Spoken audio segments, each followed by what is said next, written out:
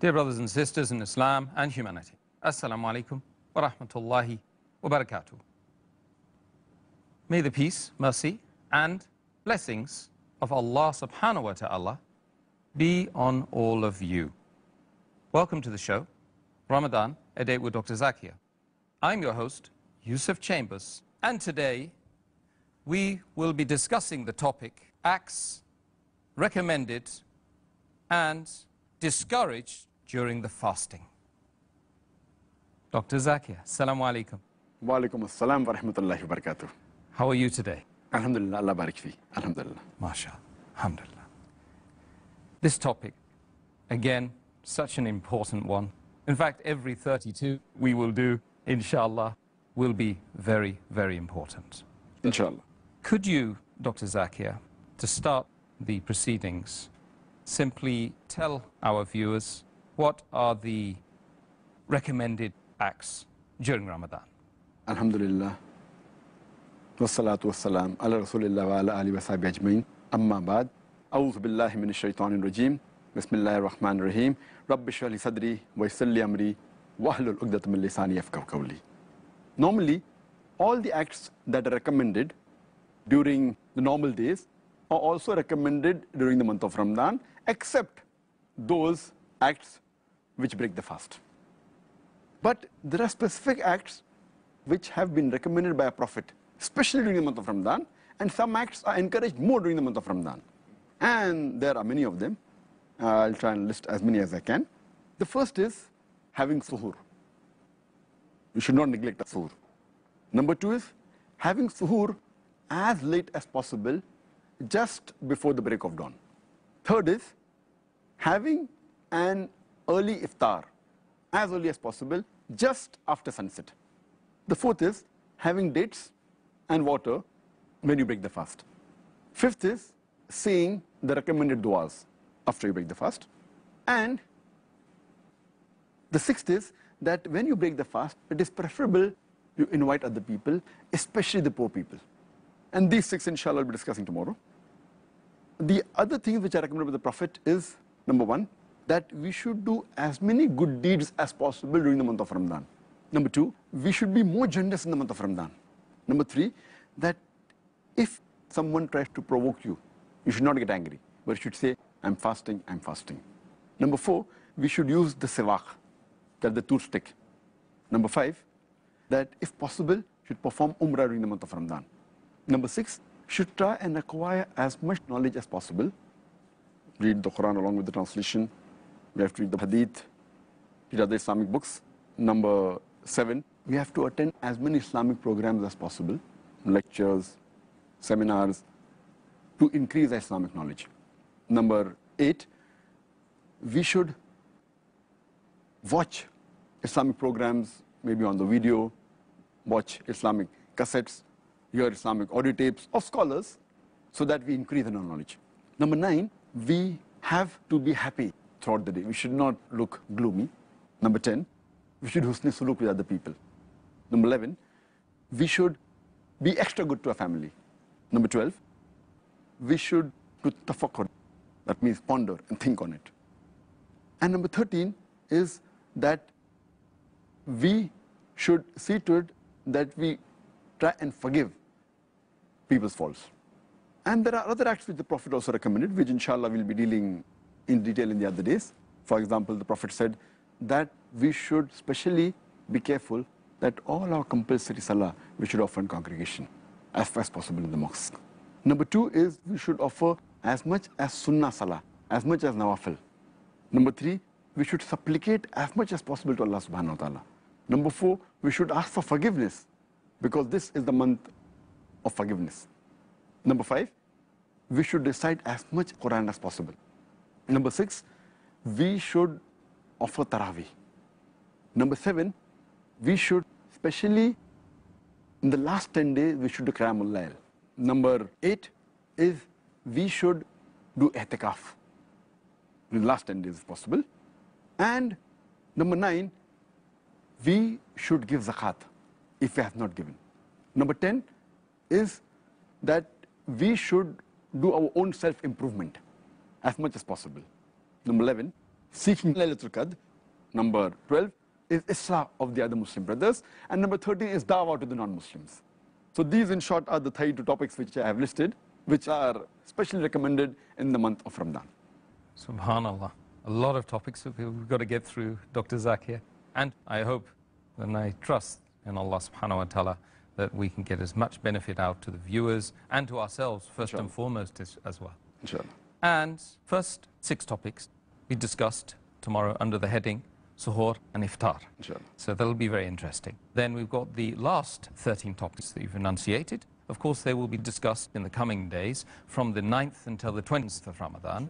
And the middle topics that you've discussed, we will now take them on as importance right now. So Dr. Zakir, the first topic we need to discuss today is how can one understand generosity in terms of Ramadan? What are the acts of generosity that you would recommend a Muslim to be involved in?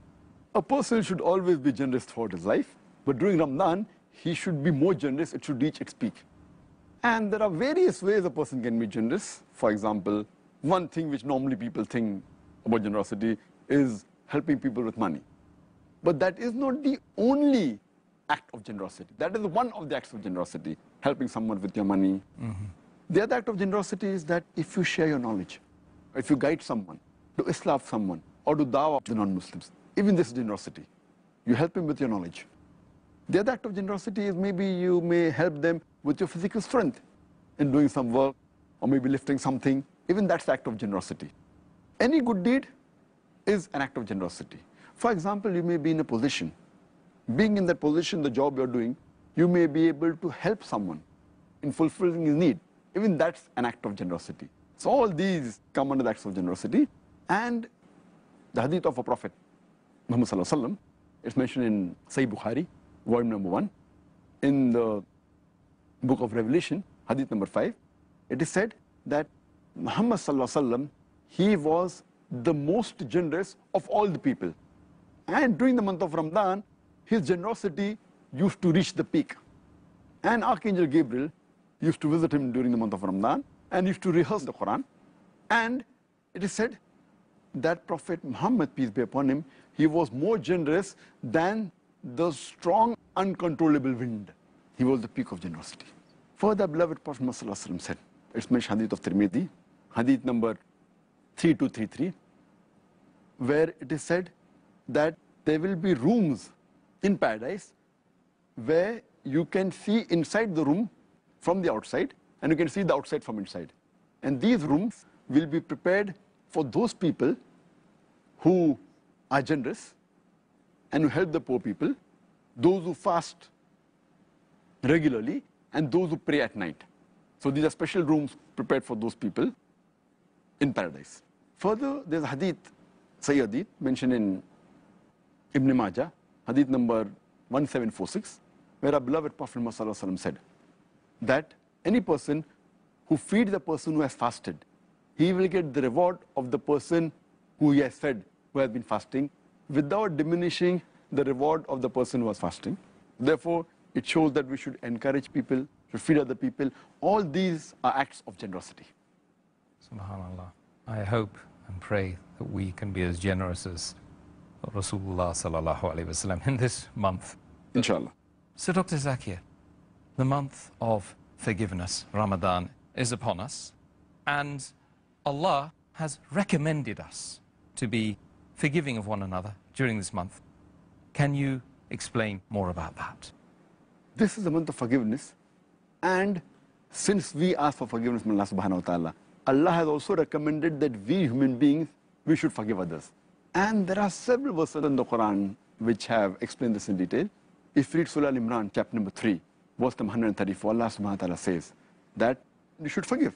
Allah likes those who do good deeds. That means those who forgive, Allah subhanahu wa ta'ala likes them. Allah says in Surah Araf, chapter number 7, verse number 199, that hold to forgiveness and enjoin what is right and go away from those who are ignorant. Furthermore, Allah says in Surah Nur, chapter number 24, verse number 22, Allah says that, and you should forgive. Wouldn't you want that Allah should forgive you? Allah is oft forgiving and most merciful. Allah says in Surah Taghabun, chapter number 64, verse number 14, that amongst your wives and children, there are some who are your enemies. But it will be better if you forgive them. You overlook their fault and you cover up their fault. Allah is of forgiving and most merciful. So Allah subhanahu wa ta'ala is encouraging the Muslims and the believers that it is better that you forgive as many people as possible, and Allah will forgive you.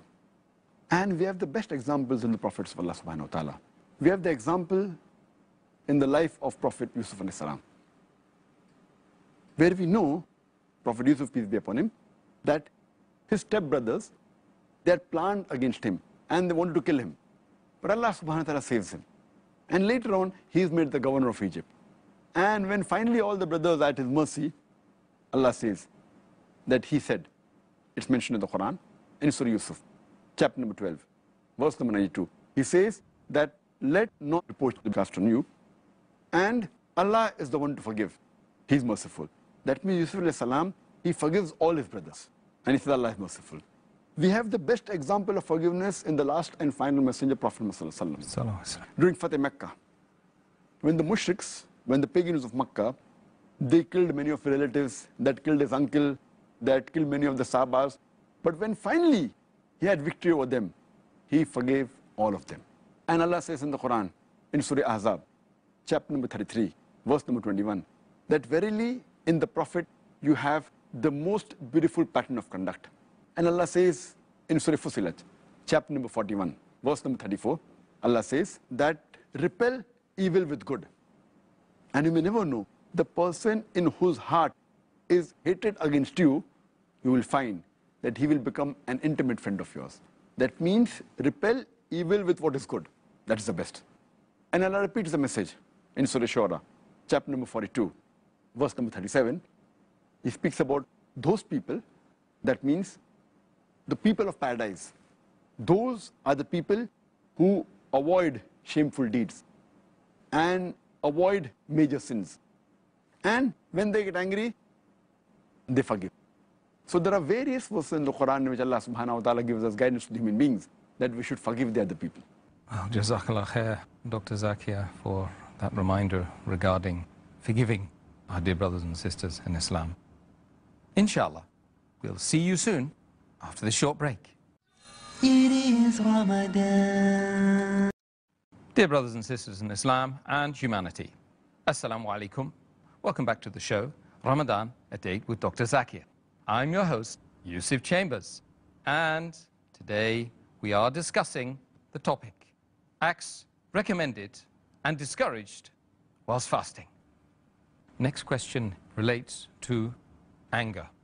Dr. Zakir, regarding anger management in the month of Ramadan, people are fasting during the month of Ramadan, they're getting angry. Is there any excuse for a person getting angry in the month of Ramadan? Is it a valid excuse indeed for them to say, we are fasting, we're entitled to get angry? In fact, it's opposite. That a person, while fasting, he should not get angry. Because Allah says in the Quran, in Surah Baqarah, chapter number 2, verse number 183, that fasting has been prescribed to you as it was prescribed to people who came before you, so that you may learn self-restraint. It says, لَعَلَّكُمْ تَتَّقُونَ, so that you may learn self-control. So in fact, if you're fasting, all the more reason you should not get angry. It is the opposite. It can't be a valid excuse that because I'm hungry, because I'm tired, I can get angry. It is the opposite. And our beloved Prophet Muhammad said, it's mentioned in the Sahih Hadith of Sahih Bukhari, volume number 3, in the book of fasting, Hadith number 1904. Our beloved Prophet said that fasting is a shield. And you should not speak obscenely. You should not yell at anyone else. And if someone abuses you, or someone tries to provoke you, or someone tries to make you angry, you should say, I'm fasting, I'm fasting. And the same message is repeated also in Sahih Bukhari, volume number 3, in the book of fasting, Hadith number 1894. My beloved Prophet said that someone provokes you or makes you angry, say, I'm fasting, I'm fasting. It further repeated even in Sahih Muslim, several places. And our beloved Prophet Muhammad said, it's mentioned in Sahih Bukhari, volume number 8, in the book of manners, Hadith number 6114. Our beloved Prophet said that the strong person is not one who defeats another person with his strength. The stronger person is not one who overcomes another with his strength, but the stronger person is one who, when someone makes him angry, he forgives him. He does not get angry. So actually, fasting shows us a way how to control ourselves, and as you rightly said, it's somewhat like management on how to control your anger. Subhanallah. Well, if we can control our anger whilst we're fasting, we can do it any time, inshallah. Inshallah. Dr. Zakir, regarding something which is very beloved, that is performing the Umrah during the month of Ramadan, any particular advice regarding that action during Ramadan? As far as the advantage of doing Umrah in the month of Ramadan, our Prophet encouraged it. I told the Sahabas, he encouraged the Sahabas that you should do Umrah during the month of Ramadan.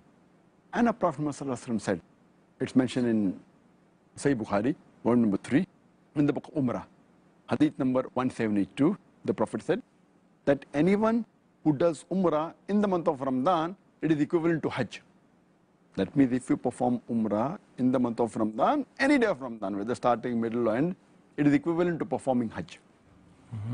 Well, it's a very good reason, of course, to do Umrah during this blessed month. Dr. Zakir, many people have the misconception that using the siwak during the fast in Ramadan is discouraged. Could you just clarify this point, please? There are many people who think that using siwak while you are fasting is discouraged. It is based on the hadith. The same hadith I quoted earlier of Sahih Bukhari, volume 3, in the book of fasting, hadith number 1904 and 1894. Prophet ﷺ said that by Allah, in whose hand is my soul, the breath of a person who fasts is sweeter to Allah subhanahu wa ta'ala than the scent of musk. Now, based on this, people think that if you use siwak, the breath, the bad breath that normally comes when a person who fasts will not be there. So Allah will not enjoy the breath. And based on this, they think it is discouraged. In fact, we should realize that when a person is using the siwak, toothstick, it does not stop the bad breath which normally comes when a person fasts. Because when you use the toothstick, the siwak, it normally massages the gums. And if there are any food particles in between the teeth, like how you use a toothbrush, it is somewhat similar to that. The bad breath of fasting comes from the stomach, because no food enters the stomach, and that's how it comes. So no way does it contradict that. And furthermore, beloved Prophet ﷺ said, it's mentioned in Sahih Bukhari, volume number 2, hadith number 887, that the beloved Prophet said that if it wasn't too difficult for my ummah, I would have made it compulsory to use the siwak before every prayer. How wudu is compulsory. So the Prophet said, if it wouldn't have been difficult for the ummah, it would have made it compulsory to use the siwak every time before prayer. And that means it is a recommended act. And if it wasn't good for fasting, we would have mentioned it. Like how we mentioned for excessive sniffing of water. Hadith of Abu Dawud, volume number 2, hadith number 2360, where our beloved Prophet said that sniff water excessively through your nose while doing ablution, except while fasting. That means sniffing water excessively is good, but don't do it while fasting, because there are dangers that will go into the throat and enter the stomach. So here too, if it was a disadvantage, the Prophet would have said that I would have told my ummah to use the siwak except while fasting. So based on this, using siwak in the sunnah, it is a recommended act, it is mustahab, and you should do it, and inshallah it will get you rewards. Dr. Zakir, how can a person seek knowledge during the blessed month of Ramadan? Seeking knowledge is a very good act, especially in the month of Ramadan. There are various ways a person can seek knowledge. Besides studying the Quran, which is recommended thing during Ramadan, a person should even read the translation of the Quran. He should read the book of Hadith. And as far as possible, he should read the books which are Sahih, the books of authentic Hadith. The best is the Kutub al-Sittah. If you can read that, there's nothing like it. That is Bukhari, Muslim, Sunan Tirmidhi, Sunan Abu Dawud, Sunan Nisai, Ibn Majah. These Kutub al-Sittah are the best. If time doesn't permit, at least he should read the Sahih books of Hadith, that is the Sahih Bukhari and Sahih Muslim. If time doesn't permit, at least he should read the summarized version of Sahih Muslim, or the summarized version of Sahih Bukhari, or at least read the Muttafiq Alayk, the hadiths which are common between Bukhari and Muslim. He can read the book of the Seerah of the Prophet.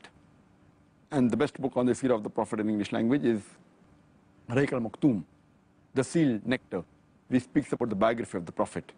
The other book on the Seerah of the Prophet is the book on Muhammad Sallallahu Alaihi Wasallam by Taya al-Ismail.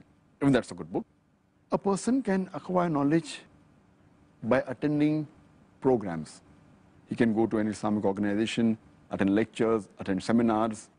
This will increase his knowledge. He can watch video cassettes of Islamic lectures, of Islamic programs. He can hear audio cassettes. He can go on the internet, go to Islamic websites, go to authentic Islamic websites. So these are ways in which a person can acquire knowledge, and this is a good way of spending your time during the month of Ramadan, acquiring knowledge, and surely you will be benefited and you will get a great deal of reward. Inshallah. Inshallah.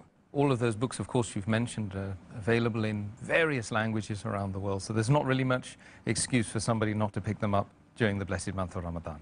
So Dr. Zakir, what does the term husn al-suluk mean, and what does it mean to be good to your family? During the month of Ramadan, normally people have another excuse that because they're fasting, they seem to be tired, they seem to be as though they have been drawn. Prophet advised that you should look cheerful and happy. You should not look to be sad. You should be cheerful and happy. And we should especially be good to your family. And you should give more time to your family so that they get reward along with you. As far as doing husn suluk with the other people, this is the month where, besides the normal months, in this month you should be extra good to the people, to your neighbors, to your friends, also to your relatives, do good deeds, forgive their faults, be happy with them, be cheerful. And we should also do tafakkur, that we think and plan our day in Ramadan so that we get the maximum reward. May Allah make it easy for us to be very, very good and righteous and good of character and follow Rasulullah sallallahu alaihi wasallam, the best of character, during this blessed month of Ramadan, Dr. Zakir. Now we move on to the second part of the show, which is to discuss the discouraged acts. Can you now briefly outline discuss the discouraged acts during fasting during the month of Ramadan? The acts which are discouraged during fasting can be divided into three categories. The first is acts that are discouraged, which are contrary to the sunnah of fasting. Number two, acts which are discouraged during the month of Ramadan, which are otherwise also prohibited. Number three, the other acts which are discouraged during the month of Ramadan. Inshallah. We'll see you soon after this short break. It is Ramadan. Dear brothers and sisters in Islam and humanity, Assalamu alaikum. Welcome back to the show, Ramadan, a date with Dr. Zakir. I'm your host, Yusuf Chambers, and today we are discussing the topic, acts recommended and discouraged whilst fasting.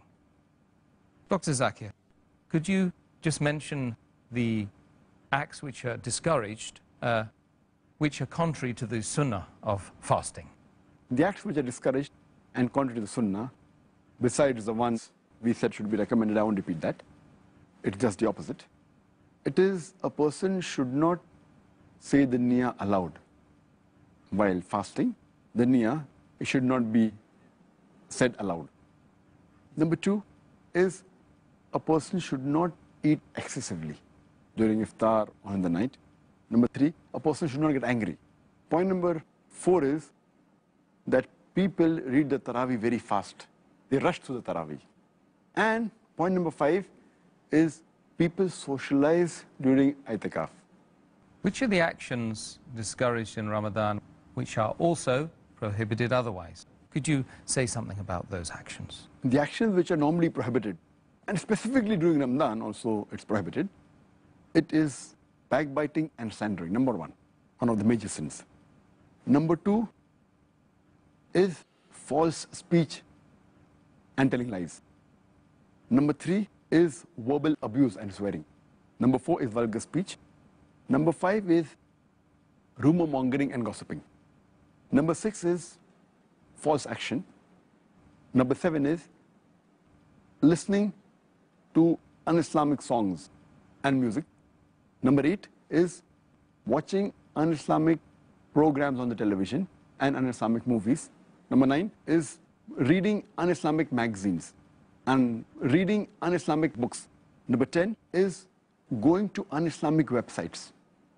Number 11 is wastage of food. And number 12 is extravagance and being spendthrift. Dr. Zakir, how do we admonish a person who does not guard his tongue whilst fasting in the month of Ramadan? Guarding the tongue is very important because many a times, or most of the times, the tongue can cause more damage to a person than whether it be physical torture or whatever it is. You know, tongue. The person should be careful of the tongue. And our beloved Prophet Muhammad said, and there are various hadith dealing with this topic. If you read the hadith of Musannaf Ibn Abi Shayba, volume number 5, in the book of manners, hadith number 26490, Ibn Masud, may Allah be pleased with him, he says that by Allah, there is nothing more deserving than the extended control of the tongue. And a similar message is given in the next hadith of Musannaf Ibn Abi Shayba, volume number 5, in the book of manners, hadith number 26491, where Hazrat Abu Bakr, may Allah be pleased with him, he says, holding his tongue, that this is the thing that has got me to this position. That means he was careful of his tongue. That is the reason he reached this position. And there are many verses in the Quran where Allah says in Surah Qaf, chapter number 50, verse number 18, that not a word that you say which is not written by a sentinel without noting it down. That means every word that you say is being written down by an angel. Further, it's mentioned in the Quran, in Surah Isra, chapter number 17, verse number 53. Allah says that say to the believers that they should say things which are best. And Satan, many a time, he sows discord amongst the people, amongst the human beings. And Satan to you is an avowed enemy. So Allah says and guides us in the Quran that you be careful when you use your tongue. And our beloved Prophet Muhammad said, this hadith mentioned in Sahih Bukhari, volume number 8, hadith number 6484, where a beloved Prophet Muhammad said that a Muslim to another Muslim, he should not harm him by his tongue or his hands. That a Muslim is a person who does not harm the other Muslim by his hand or by his tongue. And our beloved Prophet Muhammad further said, it's mentioned in Sahih Bukhari, volume number 8, hadith number 6474, where our beloved Prophet said that anyone who can guarantee the safety, that is the chastity, of what is between the two jawbones, talking about the tongue, and what is between the two legs, talking about the private part, he will be guaranteed paradise. The person who can guarantee the chastity, the safety of the tongue and the private part, he will be guaranteed paradise.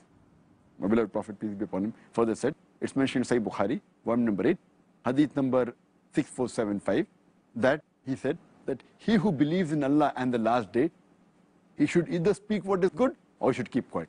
That means when you open your tongue, speak what is good, otherwise keep quiet.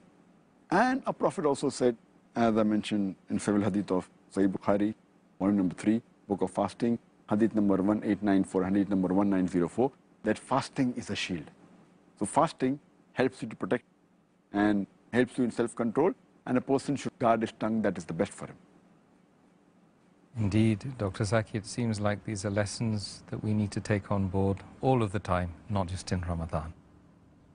The next important topic regards a person who commits falsehood. I want to know what is the ruling regarding a person who commits falsehood of the tongue whilst fasting in Ramadan. A person who says false things or lies during the month of Ramadan, as the beloved Prophet Muhammad said, it's mentioned in Sahih Bukhari, volume number 3, in the book of fasting, hadith number 1903, that a person who does not leave his false actions and false speech, Allah subhanahu wa ta'ala does not require him to leave his food and drink. That means a person who keeps on lying and continues doing his false action and false tongue, Allah does not require him to leave his food or drink. indicating that that doesn't mean that the fast will break.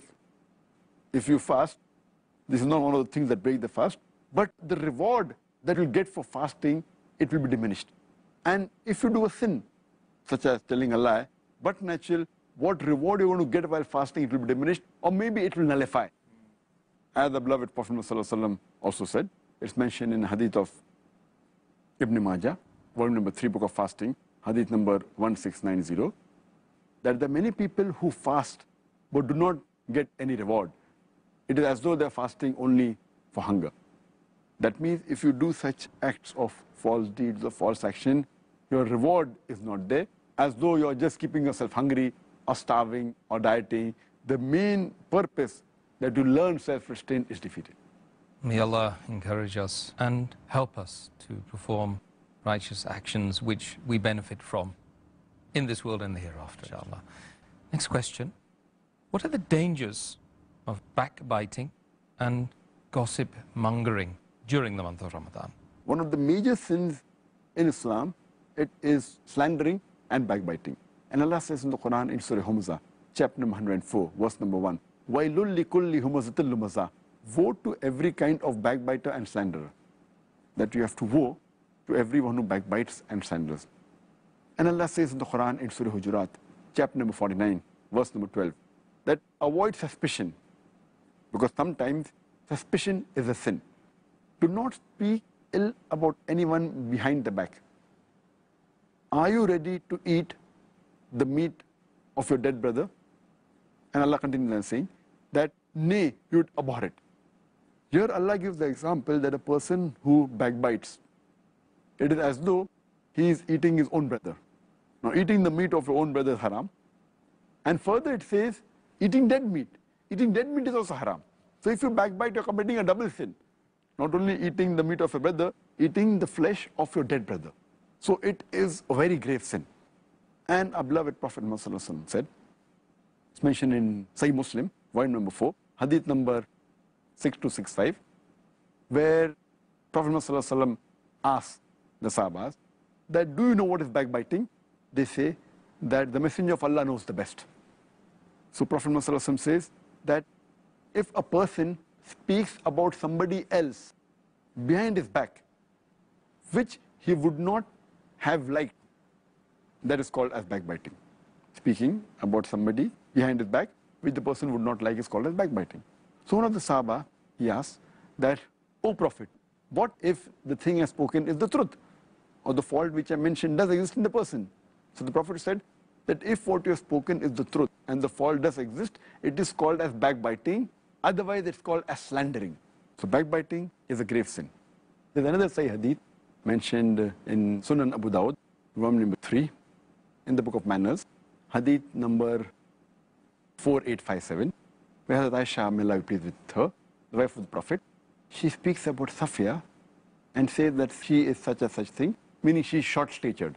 The Prophet immediately says that what you have said, if your words were mixed in the sea, it would spoil the full sea. Further, it's mentioned in Sunan Abu Dawud, volume number 3, in the book of manners, hadith number 4860, where it's mentioned, Anas bin Allah, pleased with him, he says that Prophet Muhammad said, when he was taken up to heaven, that he saw some people whose nails were made of copper, and they were scratching their faces and their breast. And when he asked that, who are these people? So the reply was, these are the people who backbited, indicating that backbiting is a grave sin. And it is one of the major sins which people should abstain from. And many of us, they do it unknowingly, not realizing that it's a grave sin. We should abstain from it. And the Prophet also said, it's mentioned in Sahih Bukhari, volume number 8, in the book of manners, hadith number 6056, a rumor monger, he shall not enter paradise. So these hadiths we come to know that we have to be careful. We should guard our tongue, especially from backbiting and gossip mongering. Ya Allah, indeed, guard our tongue against falling into these errors. Inshallah, we'll see you soon after this short break. It is Ramadan. Dear brothers and sisters in Islam and humanity, Assalamu alaikum. Welcome back to the show, Ramadan, a date with Dr. Zakir. I'm your host, Yusuf Chambers, and today we are discussing the topic, acts recommended and discouraged whilst fasting. Dr. Zakir, regarding other issues or other acts which are discouraged, which we haven't already covered, can we now mention other acts which are discouraged during the month of Ramadan?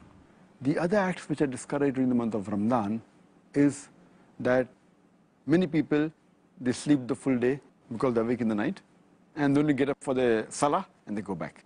They convert the day into night day, which is not the purpose of fasting. Number two, many people, they are lazy and inactive during the day. Number three, many people kill their time during the daytime with things like play, game, amusement, rather than doing things which are encouraged and sunnah of the Prophet. Number four, many of them, they give iftar party rather to show off than to seek the pleasure of Allah subhanahu wa ta'ala. Number five, many people, they ask the women folk in their house to cook a variety of dishes for suhoor and for iftar, thus making most of the women spend major portion of the time in the month of Ramadan in the kitchen, rather than spending time in the worship of Allah subhanahu wa ta'ala. The sixth mistake that people make is that they spend a lot of time in renovation of their house in the month of Ramadan, trying to prepare for Eid, rather than worshiping Allah subhanahu wa ta'ala. The seventh thing that discouraged is many people stay awake the full night and indulge in activities which are unproductive rather than worshiping Allah subhanahu wa ta'ala. Number eight is that many people, they spend time in excessive socializing after Taraweeh, after Qiyamul Layl. Number nine is many people spend time in shopping. They spend most part of the night in shopping. Number 10 is that they spend excessive time in eating the full night. Number 11 is many of them, they spend the night loitering and roaming about rather than worshiping